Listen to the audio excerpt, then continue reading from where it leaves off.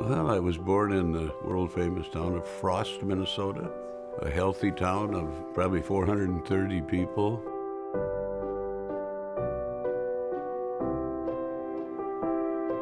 We lived in an upstairs apartment about 2 blocks from where Dad worked at the creamery.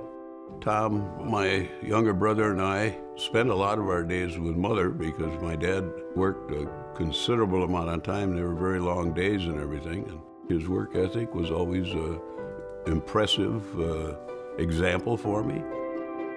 Tom and I would play creamery, if you would, just to imitate what Dad was doing, and kind of hero worship for Tom and I.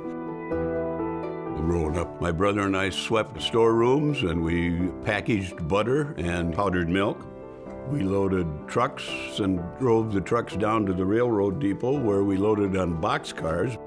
After I got injured, Mary's the one that made the initial suggestion that I might as well go back to college.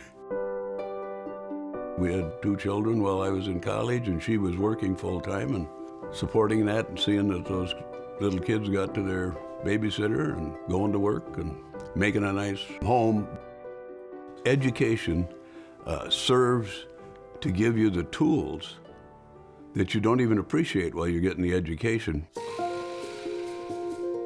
Because the dairy industry is more or less a global industry, you gotta have a good attitude. You can't let things knock you off course.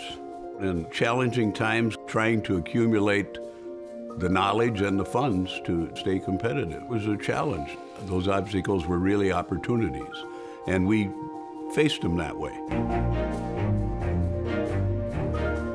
Success is being in a very competitive industry and being able to survive in that industry. It takes time and effort and your attention, and it should come first. It pays for everything else you do.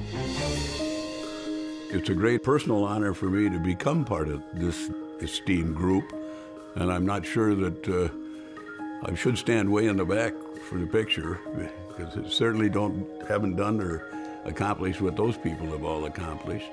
It's a real distinct and personal honor to do that.